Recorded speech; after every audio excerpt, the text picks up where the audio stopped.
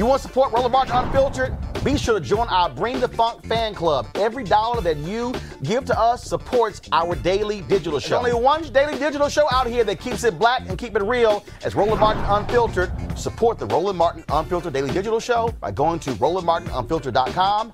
You can make this possible. I heard Donald Trump last night essentially tell his supporters to basically do voter intimidation, go in the polls, keep an eye on people. That's kind of illegal.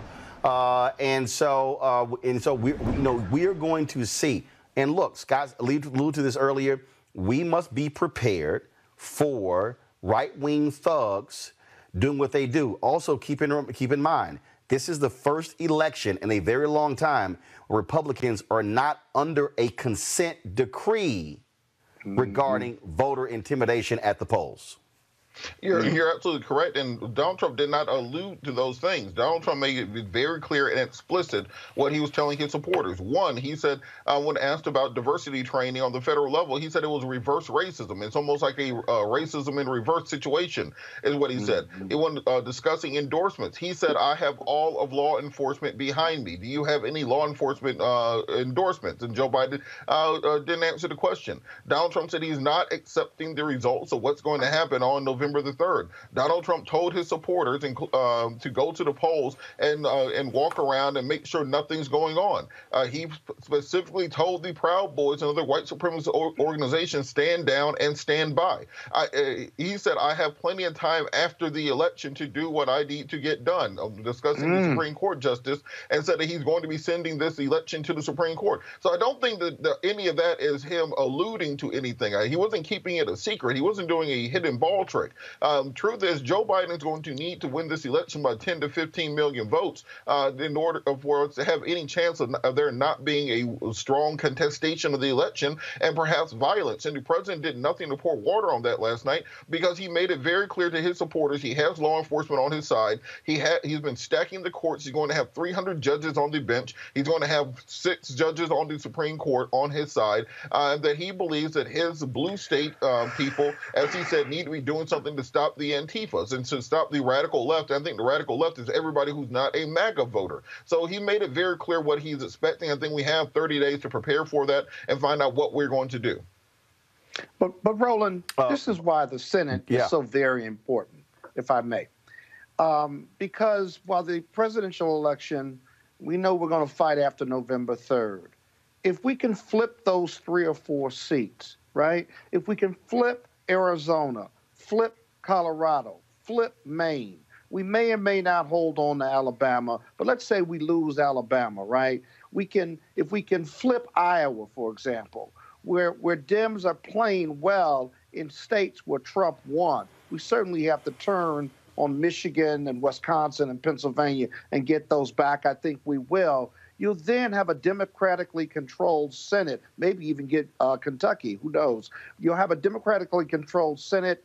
You hold your seats on the Democratic side on the House, and even if he fights, once those houses are impaneled, you've got another shot at his bad behavior by either impeaching him or putting tremendous political pressure on the Republicans to remove them themselves or to take that long walk to the White House to tell him that the gig is up. And so I've got hope, but we've got to vote down ballot, and we've got to vote in these Senate races. Oh, man. Are you kidding me, Scott? You think that the Republicans are going to take some Barry Goldwater walk to the White House with this guy after what we've seen? If we control the Senate and the House, that's a possibility. No, that's not happening. I don't invite your indignation. I raise it as a possibility, but I let hold up. 1 second. Lauren talk, Scott then respond. Go. Yeah, so it's more likely that the military would go to the White House and take him out on Jan 20 than it is any of these Republicans that we've seen over the last 4 years. I mean, that's just not happening. And quite frankly, we're lucky on the election map. Scott. No. I ain't Chris Wallace. Lauren finished, then Scott.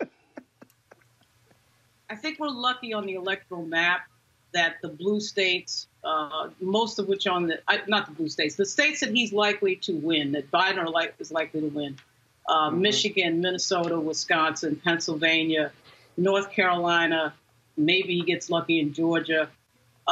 Those will be known by South somewhere Carolina. around midnight. Okay, so we're lucky. We're lucky because I actually think we're going to find out fairly early that Biden has got it. Obviously, everybody knows he's going to win California. He'll probably win Arizona. But so that kind of shuts it down. The other thing we got to count on, too, is the media not being stupid. The media not being stupid and just allowing this president to use them and the bullhorn of the media and that audience of millions for him to just get out there and say any crazy thing that is completely inaccurate. That's the other thing. The media plays a huge role in this. But the idea that guess what we did? Sorry, we can't count on that. Scott, go. Yeah, I still think that if we the perception and the pressure, because the Republicans will see the writing on the wall. This is a possibility, not a probability. But if we control the Senate, if we control the House, and the president is lost badly to Biden, and he wants to fight in some desperate measure, I do think that frees up more Republicans wherever they are, either on the Senate in lame duck or on the House side, to have a realistic conversation with themselves. They don't owe anything to Trump now, and perhaps have that conversation with Trump. The Dems should use them, if there are any out there, as their allies in order to avoid a constitutional crisis or taking the whole presidential election to the White House. Everything ought to be on the table. All right, folks, back to our Roland Martin Unfiltered video in just one moment.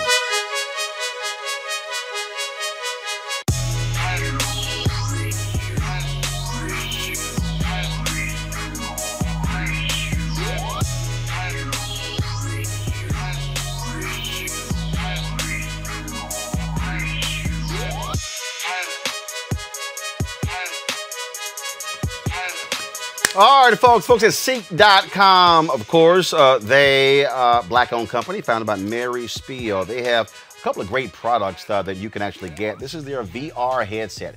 This headset, folks, allows for you to actually take your cell phone, pop it right into here, close it up, and then you can actually watch the VR content, the virtual reality content on Seek.com right there through your phone. Actually, it's pretty cool. You can also look at 360-degree video from other websites as well, and it puts you literally right there where the video was shot. And so they have this particular headset right here. They also have their 360-degree 4D headphones. And so these headphones right here, which are Bluetooth.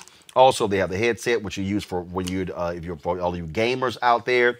And then, of course, it has this amazing sound, really, which actually covers around. Typically, just have the headphones just right here, but this actually has a sound that goes all around your head. I love these headphones. Love listening to music with them and watching videos as well. And so, all you got to do, folks, is go to Seek.com, Seek.com. Use the promo code RMVIP 2020. That's RMVIP 2020 to actually try these out. And so that's what we want you to do.